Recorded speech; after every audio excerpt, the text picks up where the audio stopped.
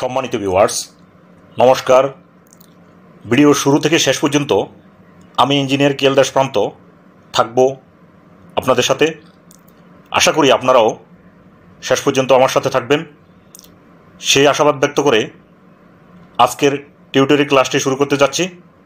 আজকের টিউটোরিয়াল ক্লাসের মূল বিষয়বস্তু হচ্ছে একটি কলাম বানাতে কতটুকু মালামাল ও কত টাকা খরচ হয় সে সম্পর্কে বিশেষভাবে আলোচনা করব। তো বন্ধুরা, ক্লাসটি মনোযোগ দিয়ে দেখুন। ক্লাসটি যদি ভালো লেগে থাকে আমার ভিডিওটিতে লাইক কমেন্ট দিয়ে চ্যানেলটি সাবস্ক্রাইব করে দিয়ে পাশে থাকা বেল আইকনটি অন করে দিন। তো বন্ধুরা, প্রতিবারের মতনে আজকেও নতুন ধারায় নতুনভাবে এই ক্লাসটি শুরু করতে যাচ্ছি। ক্লাসটি স্কিপ না করে শেষ পর্যন্ত দেখার চেষ্টা করুন। তাহলে চলুন দেখে নিই।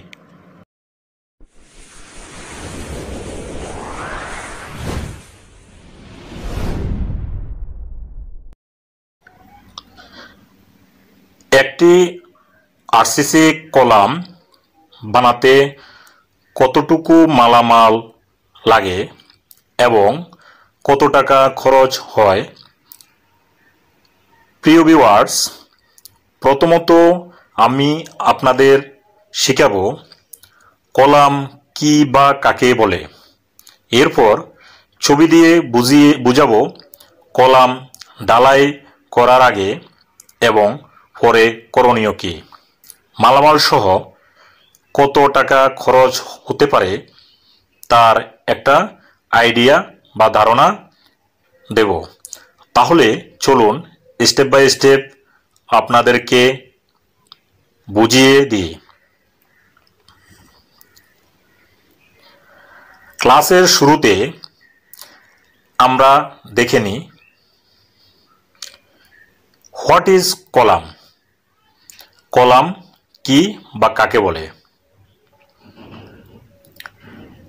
A column or pillar in architecture and structural engineering is a structural element that transmits through compression the weight of the structure above two other structural elements below. In other words, a column is a compression member. এর বাংলা অর্থ দাঁড়ায় architecture এবং structural ইঞ্জিনিয়ারিংয়ে একটি column বা স্তম্ভ হলো একটি স্ট্রাকচারাল উপাদান যা কম্প্রেশনের মাধ্যমে উপরের কাঠামোর ওজন নিচের অন্যান্য কাঠামোগত উপাদানগুলিতে প্রেরণ করে। অন্য কথায় একটি কলাম হচ্ছে একটি কম্প্রেশন সদস্য। এখন কলামের কয়েকটি প্রকারভেদ সম্পর্কে জানুন। আমরা যারা নন টেকনিক্যাল বা টেকনিক্যাল সবাই এক কথায় কলাম দুই ধরনের জেনে থাকি। সেটা কি? Number 1 long column, number 2 short column. এছাড়াও যে আরও কয়েক প্রকারের কলাম আছে সেটা আমরা অনেকেই জানি না।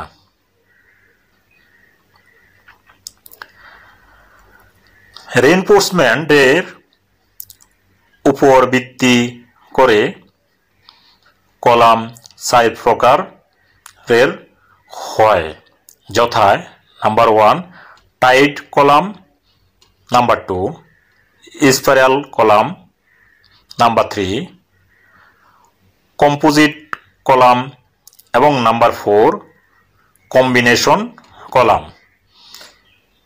এই 4 প্রকারের কলামের একটি সচিত্র প্রতিবেদন আপনাদেরকে দেখিয়েছি।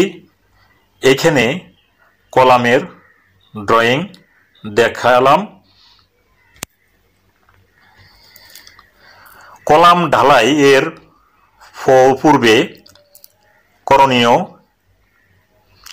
প্রথমত ঢালাইয়ের পূর্বে 10 ফুট একটি কলামের ভার্টিক্যাল রডের বেষ্টনী হিসেবে স্টিরাপ ব্যবহার করতে হয়। দ্বিতীয়ত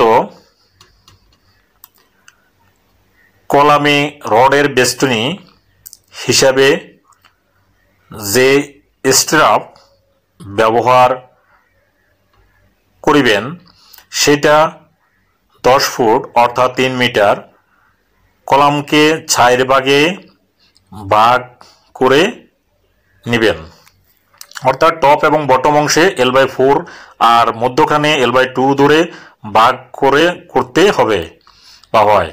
সেই অনুযায়ী কলামের খাড়া রডের ভিতর স্টিরাপ বাঁধতে হয়।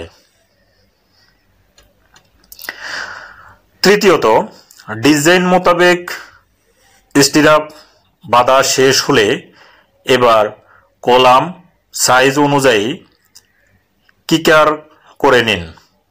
অবশ্যই মাথায় রাখতে হবে কলাম কিকার যেন বেস বা ছাদের টপ থেকে 3 ইঞ্চি উঁচু থাকে।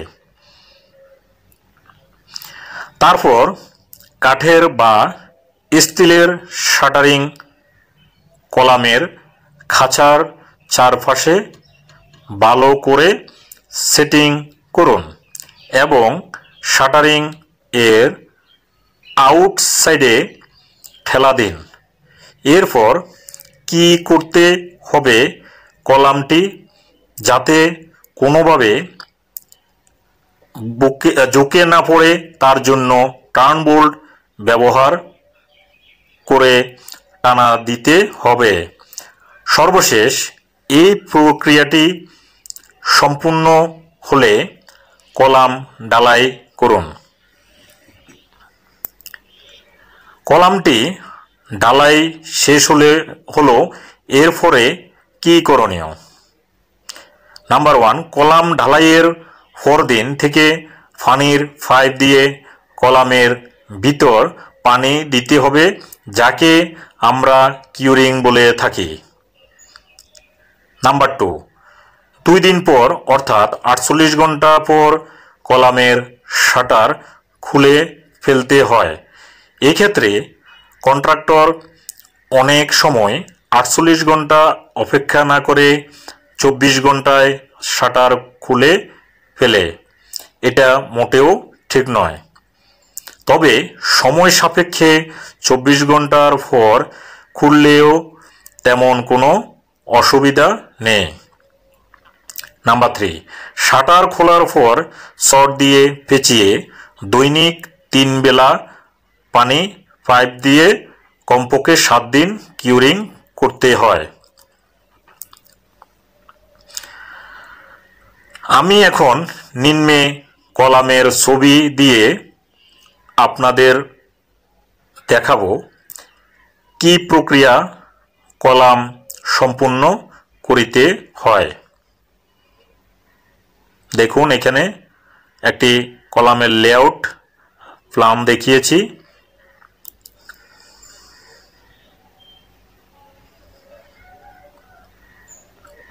কলাম লেআউট প্ল্যান পাশে এখানে একটি ক্রস সেকশন দেখিয়েছি।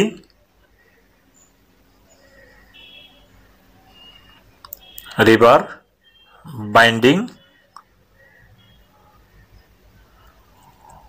এখানে পাশে দেখিয়েছি কিভাবে কলামের শাটারিং করা হয়। দেখুন, এটা রিবার বাইন্ডিং এন্ড স্টিরাপের, আর এটি হচ্ছে কলাম শাটারিং বা কলাম শাটার উডেন দেখিয়েছি। পাশে যেটি দেখাচ্ছি এটি দেখুন, শাটারের এক অংশ খালি রেখেছি যাতে রিবারটা দেখা যায় খাঁচাটা কিভাবে বাঁধা হয়েছে। আর এটি তো আগেও দেখিয়েছি, এটি শাটারিং করার পর কেমনভাবে দেখা যায়, আর এটি কাস্টিংয়ের পর কলামটি কি দেখতে কেমন হয়। আর কাস্টিং করার পর এভাবে চট দিয়ে পেঁচিয়ে দিতে হয়, সেটিও নমুনা দেখিয়েছি। এরপরে কিভাবে ওয়াটার স্প্রে করা হয় পাইপ দিয়ে সেটিও দেখিয়েছি। শাটারিং রিবার বাইন্ডিং অ্যান্ড শাটারিং, আর এটি হচ্ছে শাটারিং কমপ্লিট। আর এটি দেখিয়েছি, আগে বলেছি কাস্টিং কলাম। আর এটি হলো হেসাইন ক্লথ দিয়ে এই কলামটি পেঁচিয়ে দিতে হয়, অর্থাৎ around হেসাইন cloth around of column.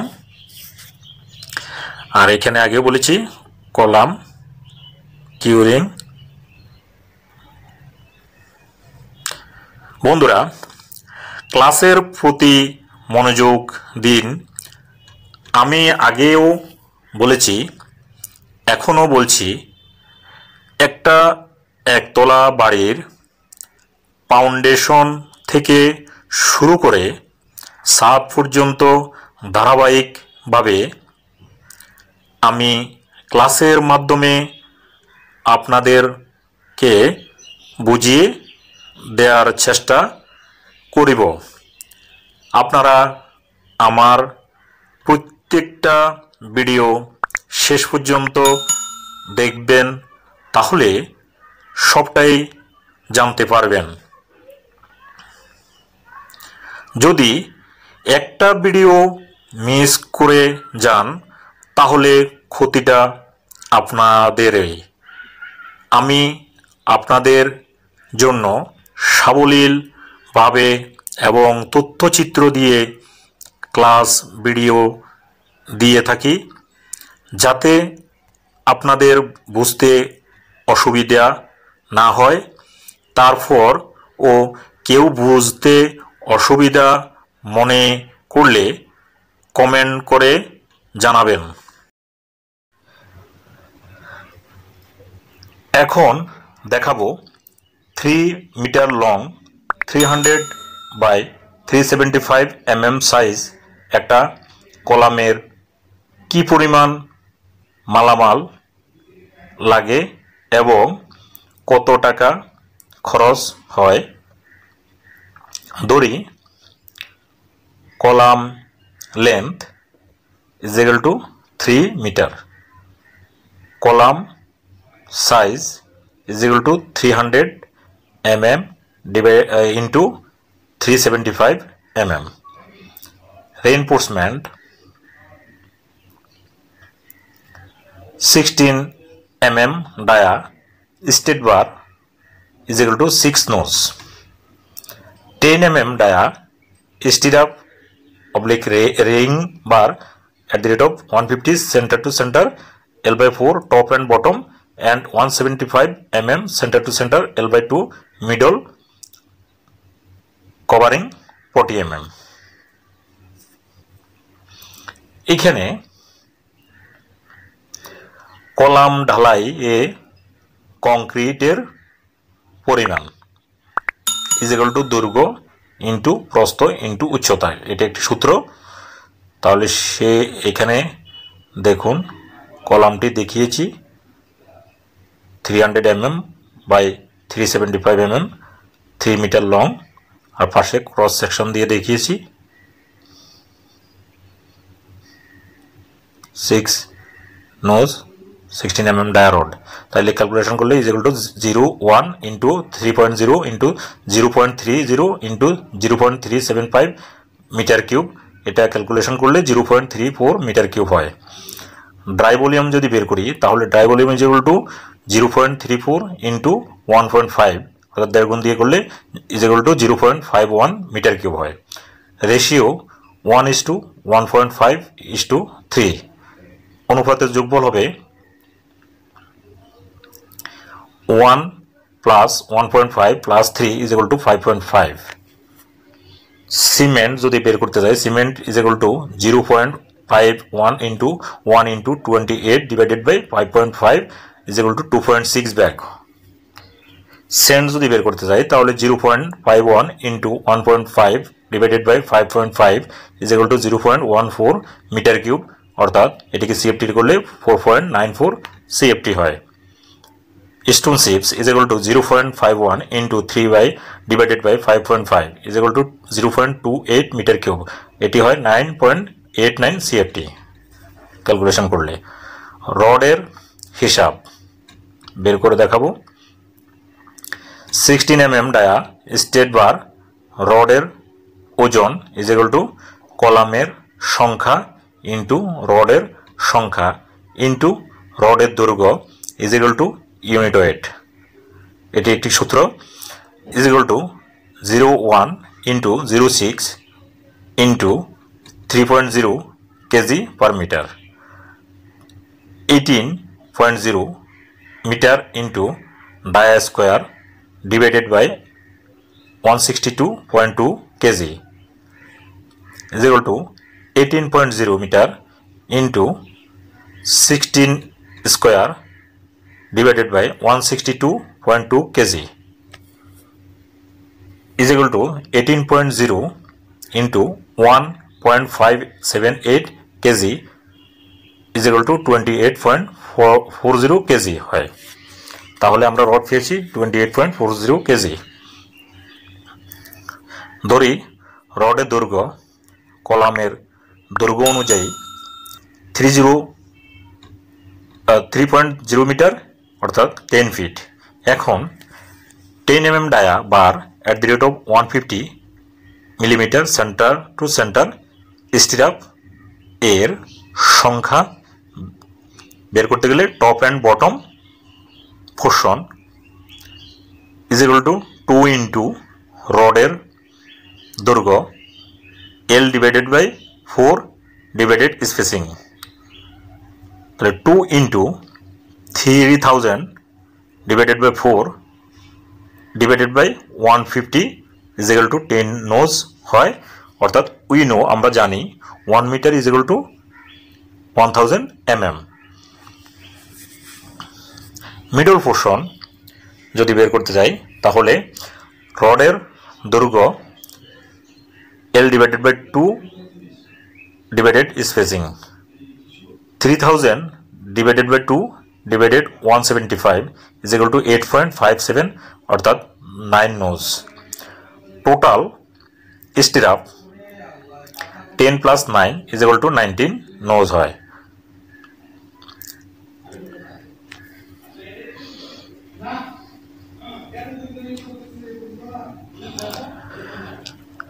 Stirrup length বের করব এখন। Is equal to 2 into 300 plus 2 into 375 plus 2 hook is equal to 600 plus 750 plus 2 into 75। এটা ক্যালকুলেশন করলে 1500 mm অর্থাৎ 1.50 মিটার হয়। ওয়েট অফ স্টিরাপ স্টিরাপের ওজন বের করতে গেলে 10 mm dia bar is equal to স্টিরাপের সংখ্যা ইন্টু স্টিরাপের দৈর্ঘ্য into dia square divided by 162.2 KG. এটি একটি ফর্মুলা দিয়ে বুঝেছি। Is equal to 19 into 1.50 metre into 10 square divided by 162.2 kg is equal to 17.55 kg হয় ক্যালকুলেশন করলে। টোটাল রড তাহলে 28.40 plus 17.55 is equal to 44.95 kg। তাহলে টোটাল রড পাই 45.95 kg। খরচের হিসাব cement is equal to 2.6 bag into 450 টাকা ধরে করলে 1170 টাকা হয়। Sand is equal to 4.94 CFT is equal to 50 টাকা ধরে করলে 247 টাকা হয়। Stone chips is equal to 9.89 CFT into 220 টাকা দিয়ে করলে তাহলে 2175 টাকা হয়। MS বার অর্থাৎ MS রড 45.95 টাকা দিয়ে টাকাকে অর্থাৎ 75 দিয়ে গুণ করলে 3446 টাকা হয়। আদার কস্ট ধরে নিলাম অ্যাপ্রক্সিমেটলি 3000 টাকা। তাহলে টোটালটা হবে 1170 plus 243 plus 2175 plus 3446 plus 3000 is equal to 10,000.